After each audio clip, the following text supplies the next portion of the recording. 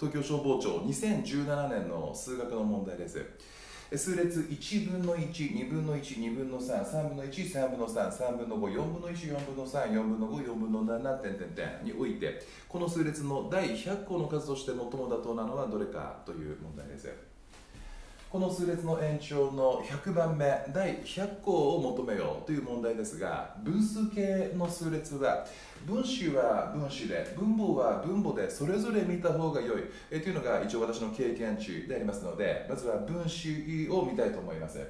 分子は113、135、1357ということで、奇数が並んでいるわけですね。最初は1個だけ、次は13の2個、次は135の奇数3個、次は1357の奇数4個、こういうふうに見ることができます。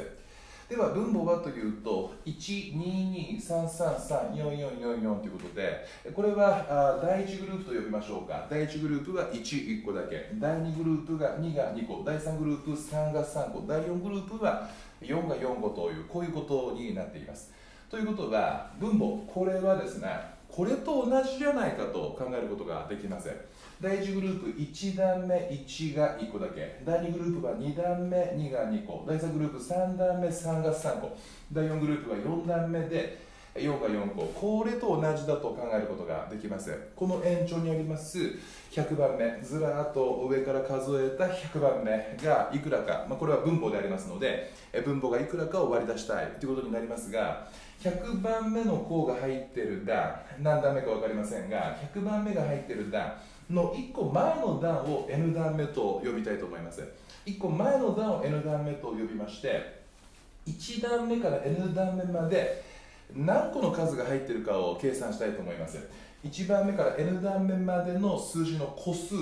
何個入っているかを計算したいと思いますが、1段目は1個、2段目は2個、3段目は3個ですから、これは要は1たす2たす3たす4たすで N 段目はN 個並んでいますので、N 段目は N 個ですから、1から N までの足し算、それは自然数の和の公式そのままでありますから、2分の N プラス1となりまして、この N にいくら入れたらいいかというのを考えたいと思います。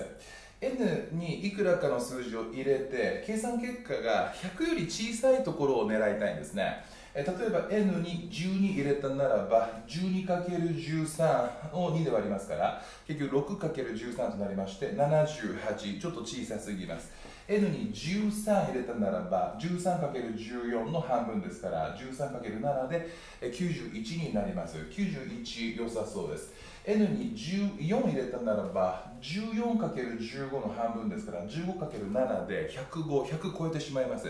13の時、N13 の時が91個ということになりまして、N13 段目までの個数全部カウントすると91個並んでいるということになりまして、ということはどういうことになるかというと、今探したい100番目というのが次の段ですから、13段目の次の段ですから14段目ということになります。さらにあと9個で100個になりますから、100個まであと9個ですから、14段目の左から123456789番目だなということになります。今目指している第100個というのはこの形で考えれば14段目の左から9番目の数だということになります。ということは1段目、これ分母に関しての調査ですけども、分母に関して調べているわけですが、1段目1、2段目は2、3段目は3が並ぶわけですから、14段目は当然14が並びますよね。全部14が並びますので、分母14ということが分かるわけです。はい、今目指している数は分母14であることを突き止めたわけなんですが、では分子はとなれば、分子は